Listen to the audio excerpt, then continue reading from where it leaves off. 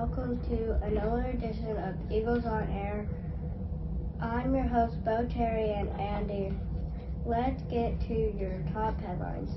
Let's stand for the Pledge of Allegiance.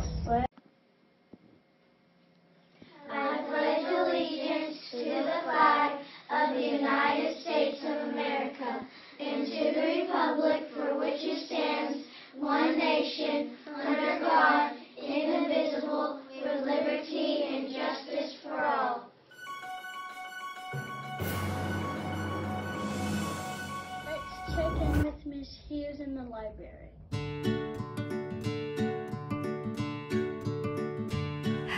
Good morning, boys and girls. This is Miss Hughes. I have some library news. First, I want to tell you about Read Across America Week. We will be celebrating that next week, March 2nd through the 6th, and there's some exciting things going on. Miss Tim's class is going to be Skyping with another school here locally in Garland County. Third grade's doing some Skyping next week. Also, we are Skyping with a scientist. They're working on a science project with Miss Pratt.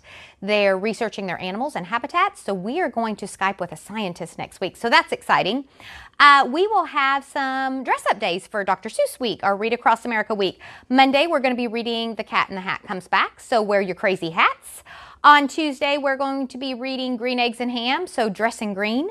Wednesday, we're going to be reading I Can Read with My Eyes Shut, so wear a shirt that you can read. On Thursday, we're going to be reading the Foot Book, so wear your crazy mismatched socks or shoes.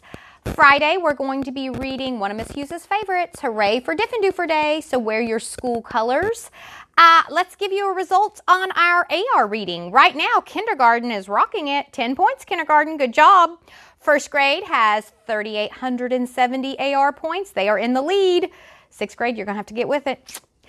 Second grade has 1,939 points. Third grade has 1,213. Fourth grade has 1,390. Fifth grade has 1,058.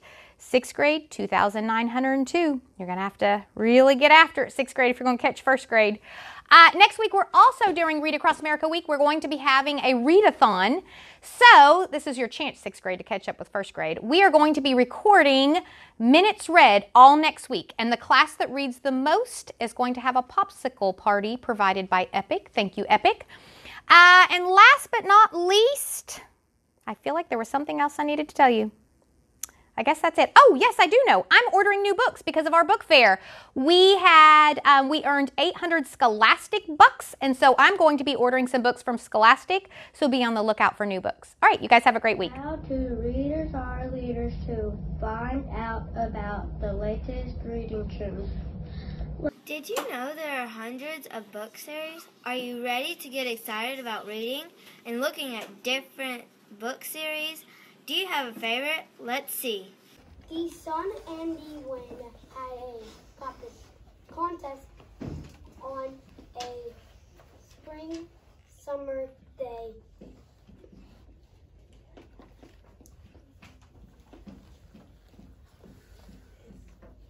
This is what happened. The sun and the eye in a blue coat come along on the road. Let's have a challenge to see who is stronger. If you can make the man take off his coat, you win. The man swept off his coat and the wind washed the contest. Smile. The sun feels very hot. I will have to take off my coat. Strong wind, but you could not get the man to take off his jacket. I can make him take it off. The sun began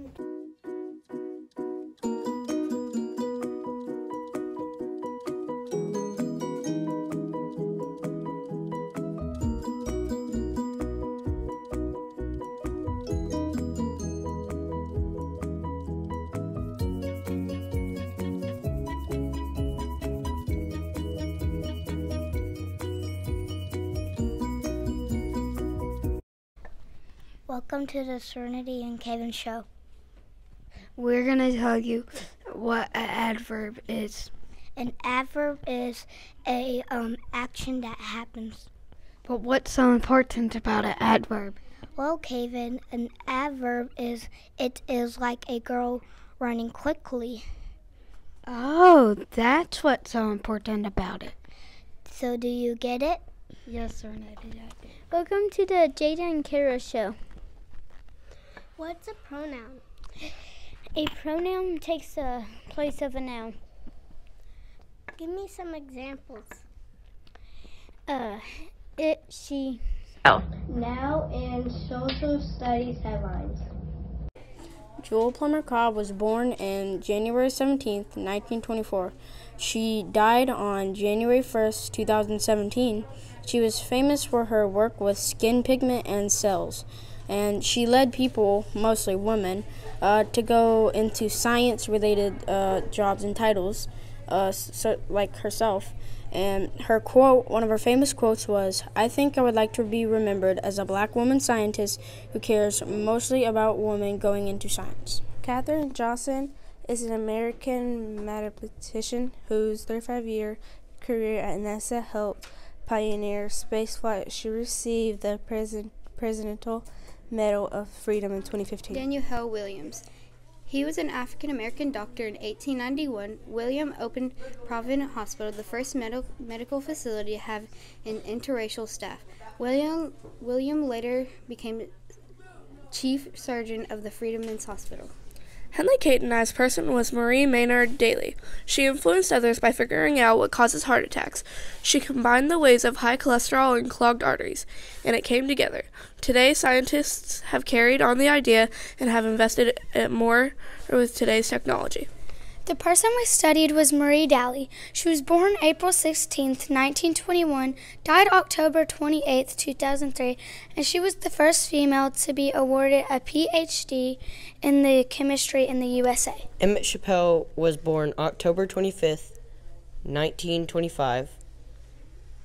He discovered one-cell plants and was inducted into the National Inventors Hall of Fame in 2007. Ben Carson was one of the first African-American neurosurgeons. He performed the first procedure of removing conjoined twins. He went to the University of Michigan. He now works as the United States Secretary of Housing and Urban Development. I researched Ruth Ellen Moore. She was born in Columbus, Ohio on May 19, 1903. She lived most of her life in Ohio, and then she later went to college at Ohio State University. She was known for, she was the first African American to gain a PhD in natural scientist, and later became a bacteriologist. We researched Annie Easley, an African-American computer scientist, mathematician, and rocket scientist. She was born April 23, 1933. She worked for NASA and worked on Century Tech that uses liquid hydrogen and liquid oxygen to boost rockets into space. Science is happening all around us. Let's see what is happening this week in the Mad Scientist Minute.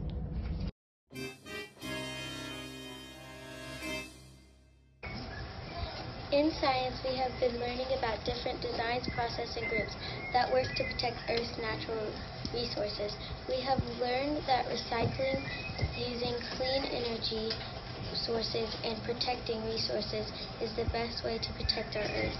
Dams store water, help provide renewable energy, and prevent floods. In addition to helping farmers, dams help prevent the loss of life and property caused by flooding. Solar panels help a lot. They don't pollute the air because they use solar energy and not fossil fuels. Generating electricity with solar power instead of fossil fuels can reduce greenhouse gas emissions, particularly carbon dioxide. By going solar, you can reduce demands for fossil fuels. Protecting Earth's resources is an important job that we all have a part of. One way we can do even better at protecting our planet is by helping decrease global warming. Let's see what is happening in our Innovation Minute.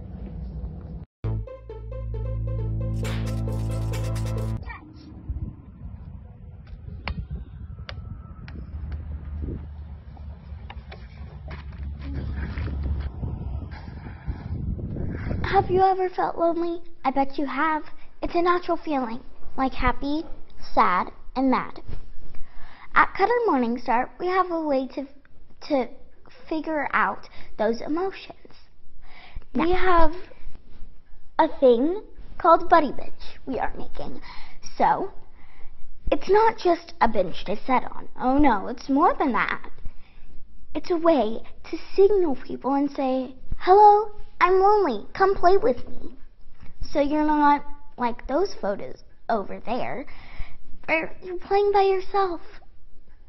Now, sometimes you don't need, sometimes you want to be alone.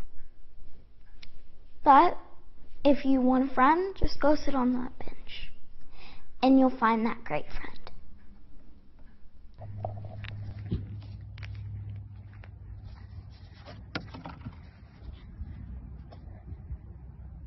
Now to 60 seconds and the life of a CMS student.